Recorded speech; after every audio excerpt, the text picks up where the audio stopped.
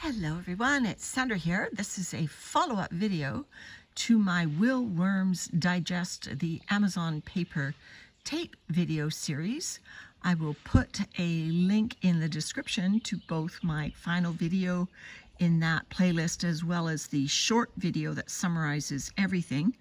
This is a netted bag that I put in my compost pile before it went thermophilic, and it was maintaining over 131 degrees for at least 2.5 months. In fact, it went up to 160 for probably over a month.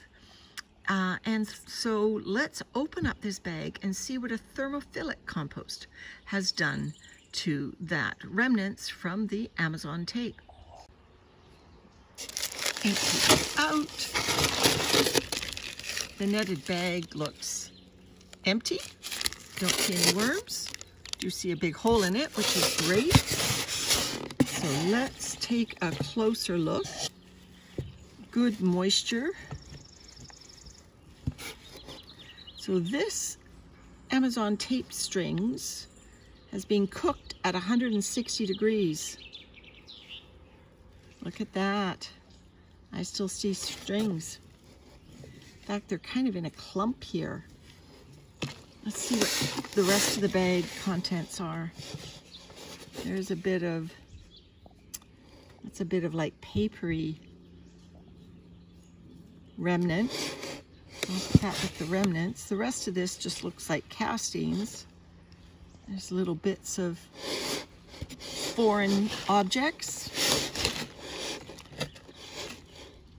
There's some more tape, folks. Jury is in. Even if you put cardboard with remnants of Amazon tape, you do your best to remove it, but there's still little strings attached to the box where the paper tape was. Those strings, even if your compost goes thermophilic for 2 to 3 months, those strings are still going to be there. How incredibly disappointing. All right, everyone. Bye for now.